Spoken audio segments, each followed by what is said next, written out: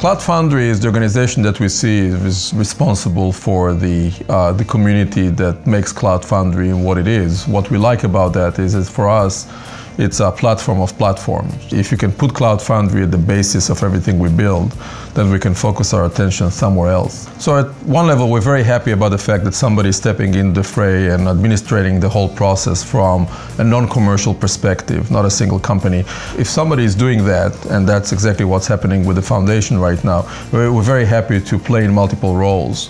Run our own dojo, contribute bits of open source to an open source project to the community, and work with the community as a whole in order to make sure that we can build this substrate at a very robust way. The industrial internet doesn't deal with PCs at the end of the network. It deals with those big, heavy, rotating machines like drills and jet engines and turbines. But those machines actually create a lot of data that needs to be analyzed. So the dojo that we created are for like-minded companies that want to approach that aspect of the internet, which is by and large underserved, and work with us to build solution for that part of the industry. So the reason Cloud Foundry is important to our organization is because the industrial internet as a whole is very complex set of problems that we need to solve.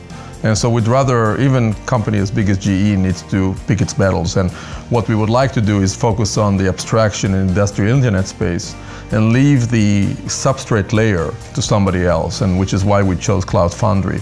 If we had done what Cloud Foundry is doing, we would have needed many more people to really accomplish what we intend to. So we would like to make sure that Cloud Foundry solve that problem for us so we can focus on higher levels of the stack. We think that Cloud Foundry is only the beginning of its career.